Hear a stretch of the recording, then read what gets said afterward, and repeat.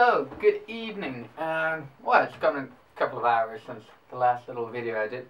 I showed you a while back. I showed you the my little setup of kitchen gamelan, which are these little stainless steel bowls.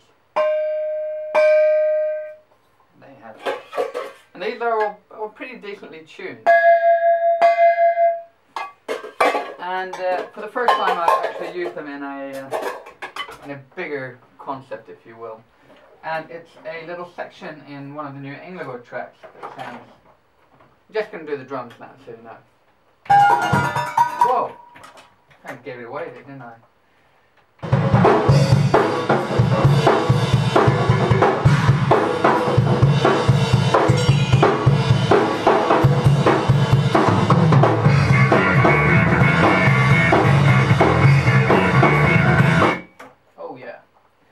So what I did was that I set them up and then I recorded this.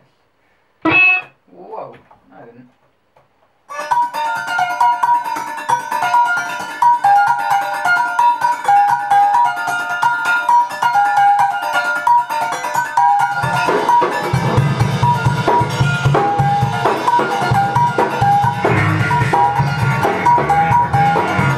The thing is that it became a bit too tonal and a bit too, dare I say it, I wouldn't say, well, maybe a tad bit samba-esque. So what I did was that I pulled it through this wonderful pedal called a pitch pirate. And now the funny thing is that as soon as I take up one of these stomp boxes, it sounds like I'm doing some kind of advert, but no, I've paid for all of these weird, wonderful toys with my own money. What it does is that it changes the pitch of the instrument that you pull through. So I did that, and this is the alternative version of the kitchen gamelan.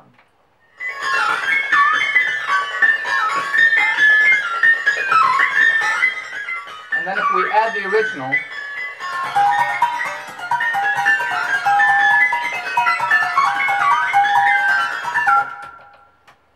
all of a sudden, it's not that samba-esque anymore.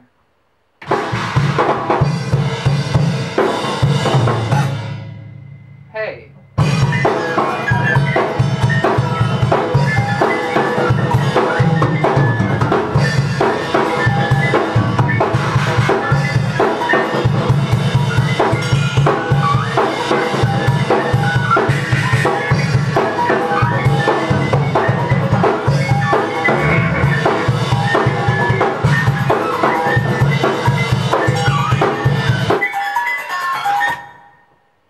And all of a sudden it works, which is like the whole idea of it.